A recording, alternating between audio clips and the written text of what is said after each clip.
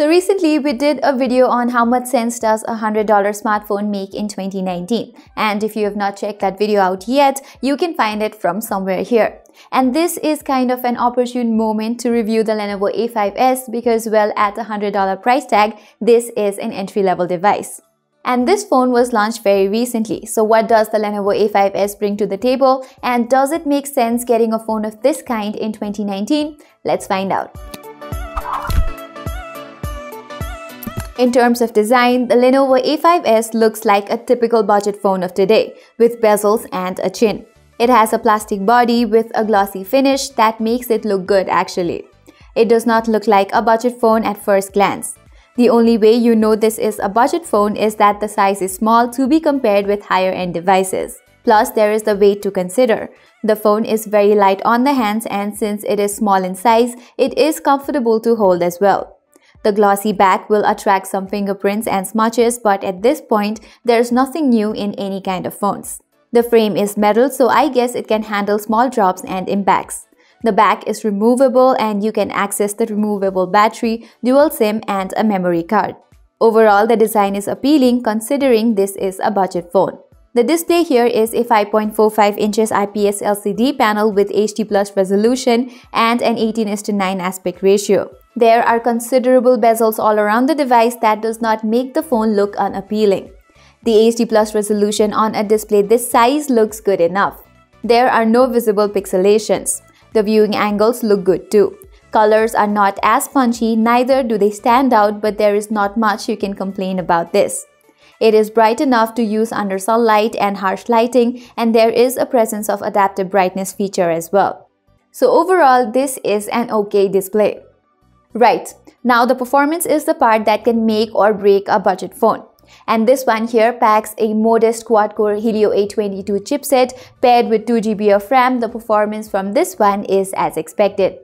Day-to-day tasks can run okay, but apps like Messenger, Instagram and YouTube can take a while to open up. Multitasking is not very good and switching between apps is not seamless. While multiple tabs in your Messenger, you can notice the slugginess. In addition, it cannot keep the apps open in the background for very long. As for games, you cannot play high-end games that very well. You won't be able to play Asphalt as it's not even available in the Play Store for this phone. However, PUBG is playable in lowest settings and with very minimal amount of lags and stutters. Normal low-end games can run okay though. The phone runs on the latest Android Pie, and so the user experience is pretty smooth. I feel like the less RAM is the bottleneck for the device to perform as smooth as it can.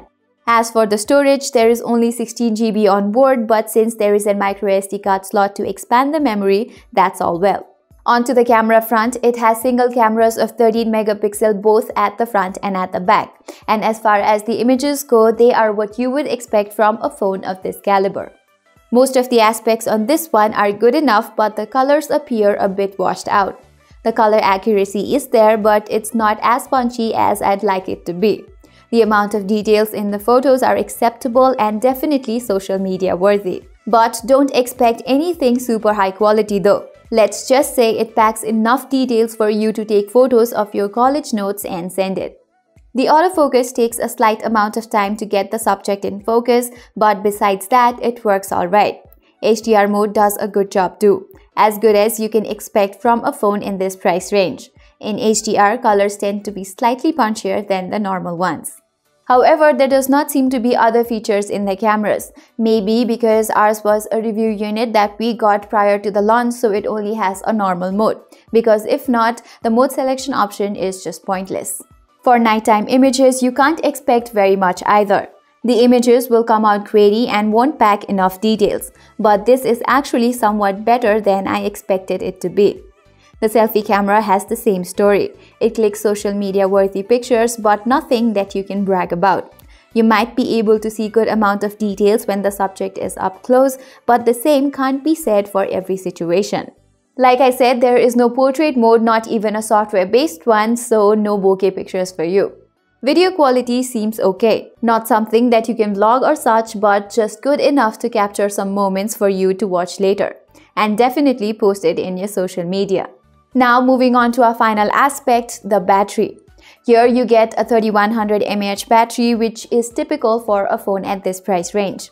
Due to a power-efficient chipset and low-res display, this one will last you for an entire day on day-to-day usage. There is no fast charging of any kind, and that cannot be expected either. This phone takes around 2 hours to get fully charged from an empty battery. So bottom line, for a $100 price tag, this phone seems like a decent value. There are very few options in this price range, and the options we have revolve around Android Go, and we already know that Android Go has its own limitations, but with this one you get a full-fledged Android experience which won't be very disappointing. Of course, you will have to cut some corners, but the price you pay for it is good enough. Having said that, if you add a few bucks, there are other options available out there like the Samsung Galaxy M10, the Realme C1 and the Redmi 6, which are literally better in every aspect. So that was our review of the Lenovo A5s. Tell us what you think about the device in the comment section below. Till then, I am Pratibha Adhikari and thank you for watching.